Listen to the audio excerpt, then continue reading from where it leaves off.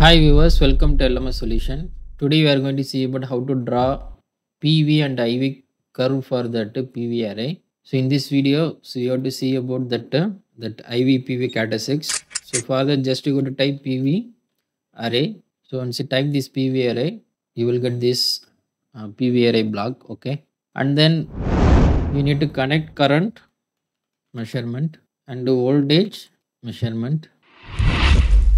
Just you got to connect this one, and then you need a controlled voltage source.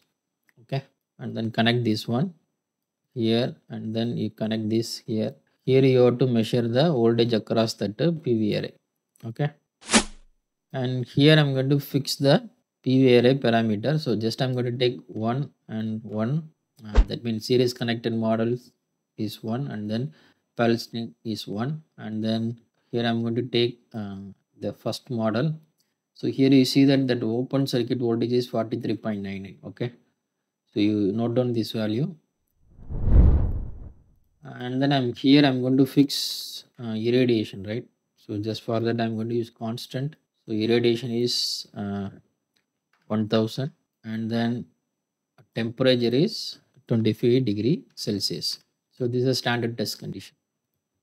So now we need to vary this voltage across that PV. So for that I'm going to use ramp source. So here I'm going to fix the slope, right? So for example, I'm going to simulate this model for once again, and then slope I'm going to consider that open circuit voltage. So open circuit is 43.99. So here I'm going to fix 43.99. Okay, and then here you have to store the data.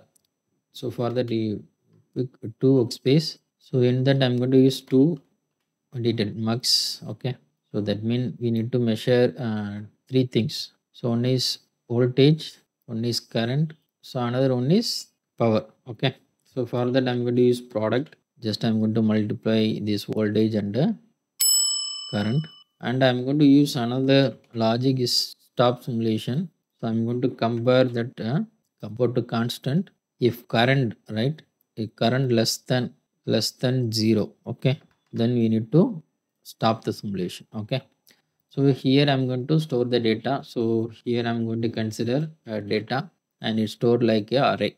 Okay, and also we need to use power GI because we are using specialized power system toolset. And also I'm going to use scope for seeing the results. Okay, so here I'm going to see the three things. So here we are going to see voltage, current and power. So I'm going to use three input and three layout. So one is voltage, another one is current, another one is power. Okay, so PV, IV, PV panel. Okay, so now I'm going to simulate this one.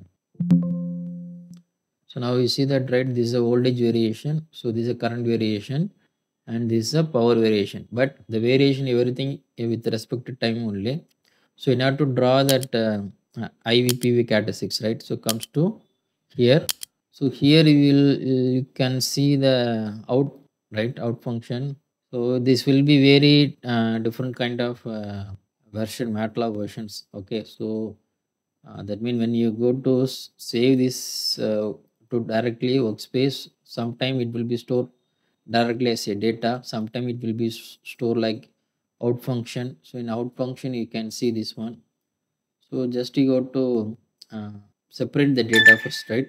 So first is IPV, so that means VPV. Okay, VPV equal to out data, that means it contain the first data set. Okay, so that is called nothing but VPV, and then so IPV is second one, and third one is power. Okay, PPV. So now we have that IPV, PPV and VPV. So next we go with the plotting command, right? So for example, plot VPV comma PPV. Okay, so just you execute this one, evaluate this one, so you will get that graph. Okay, so this is a voltage and this is power.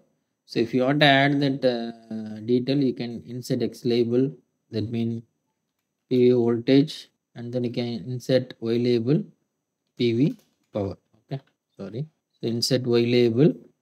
So this is PV power. So you can add that X label and Y label here. Okay. Same way you can draw between EPV and IPV. Okay. So just you close this one. So you can draw the graph IPV, that means power versus voltage of the PV. Now we are going to draw that power current versus voltage graph. So here you see that, right? So you can add X and Y label. Okay, whatever detail you can add that title also. Okay.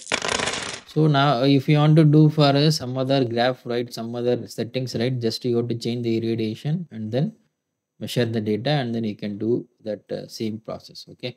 So this is the way of drawing that PV and IV characteristics of the PV array in MATLAB. Okay. Thanks for watching our videos. Kindly subscribe channel and also click bell icon for notification about upcoming videos. Thank you. Thank you so much. Bye bye.